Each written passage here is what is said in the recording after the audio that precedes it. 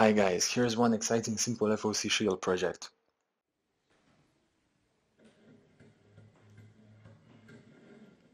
This is a project of designing and controlling the reaction wheel of inverted pendulum, entirely based on the SimpleFOClibrary and shield. Mechanically, it uses one BLDC motor, which by accelerating and decelerating the inertia wheel on top creates the stabilizing reaction force.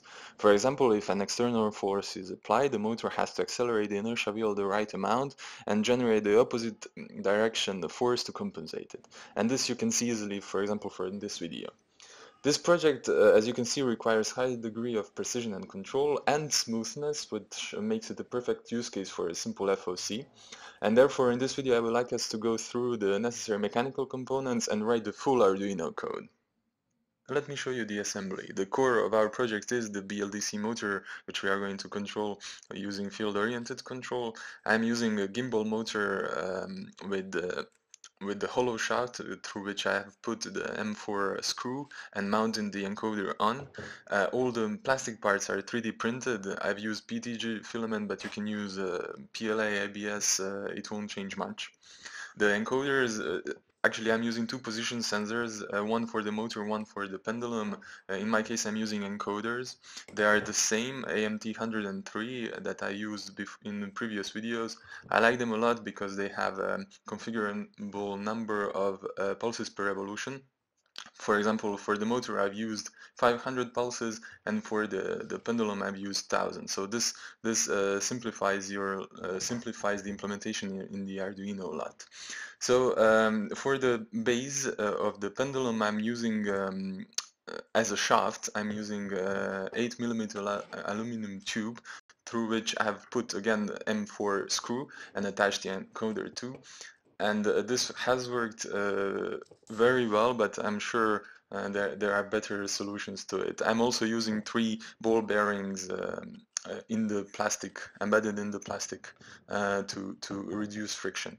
The inertia wheel is designed in a way to reduce mass and increase maximally the moment of inertia that we can later accelerate and decelerate. And at the end, I'm using the vacuum suction cup to mount the pendulum to. It's very convenient because it can handle a lot of forces, and it provides a secure mounting point to the pendulum. Now, as you can see, the pendulum, it can be easily mounted on the edge of the table, where it can securely do the stabilization and the swing up part of the routine. Then we connect all the wires directly to the Arduino shield, both the motor and the encoders.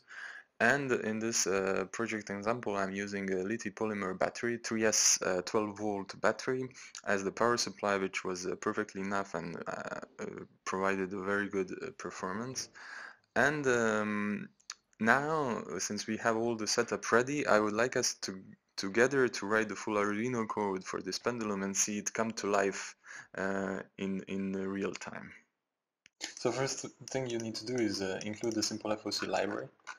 Then you initialize the motor and the encoder by creating class BLDC motor and the encoder with inputs 9, 10, 11 as Arduino pins which handle PWM, 11 ball pairs for the motor, enable pin 8 for the Arduino field-oriented control shield. Encoder has 500 pulses per revolution, and A and B channels are connected to the Arduino pins 2 and 3. Then what we need to do is initialize the encoder in the setup function, basically initialize hardware and enable interrupts.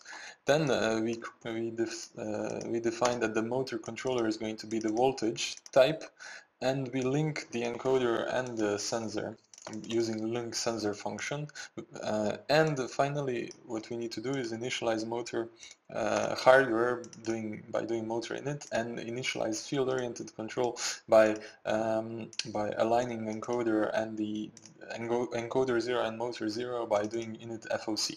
Now in the loop function, we just add the function motor.loop FOC, which runs around each 1 millisecond.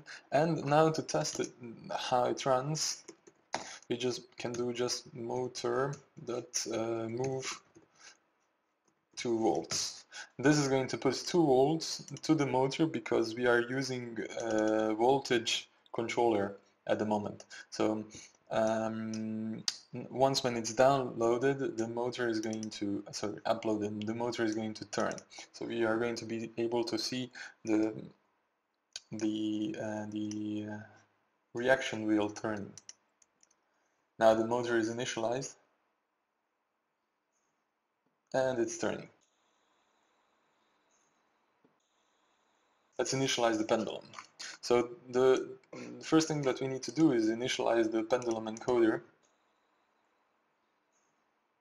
So we define it as encoder. We put encoder pins to A1 and A2. It has 1,000 counts, 1,000 pulses per revolution. Since Arduino Uno doesn't have enough hardware interrupts, we are going to be using the software interrupt library. In my case, I'm using PCI Manager library. You can use whichever you prefer. This one is very simple. That's why I'm using it. Basically, in order to attach interrupts, you just create listeners to the pins A and B of the encoder and supply them the buffering functions. And the setup is basically the same as the encoder. The regular encoder with hardware interrupts. First you initialize the hardware, and then instead of calling enable interrupts, you call PCI Manager.register listeners with the listeners that you defined above.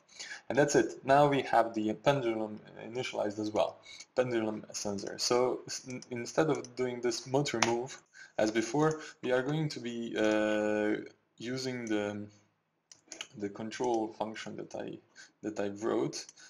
I'm not going to go in depth into it, I'm just going to explain you what it does. So first, it downsamples the control loop from 1 milliseconds to around 25 because it's perfectly enough. Then it reads the pendulum angle by doing pendulum get angle, and adds the pi because the pendulum is facing downwards on the initialization, and constrains the angle in between minus 180 degrees and 180 degrees in radians, minus pi and pi.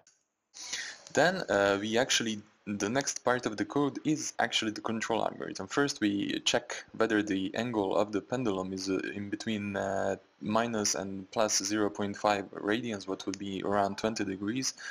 If it's not, then we do the swing up. If it's in between those values, then we actually stabilize the pendulum. And we are going to use the LQR controller in order to do it. Let me show you the function.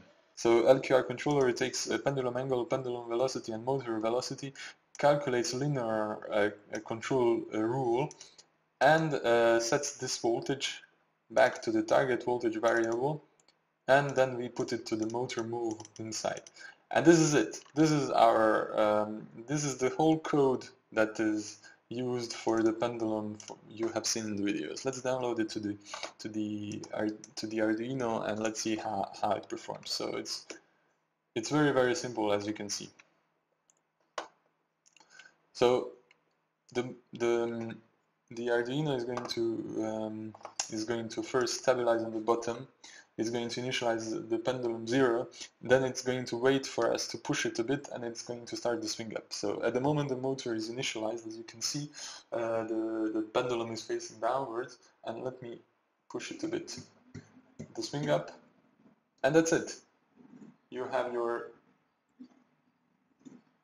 inverted inertial pendulum with reaction wheel in 5.5 minutes of coding. So that's it, guys. This project has been really fun journey for me, and I hope it got you inspired to use field-oriented control and BLDC motors with your own projects as well. This Pendulum and the SimpleFOC project are completely open source, so you'll be able to find the links to the code and documentation in the description, and thanks a lot for watching.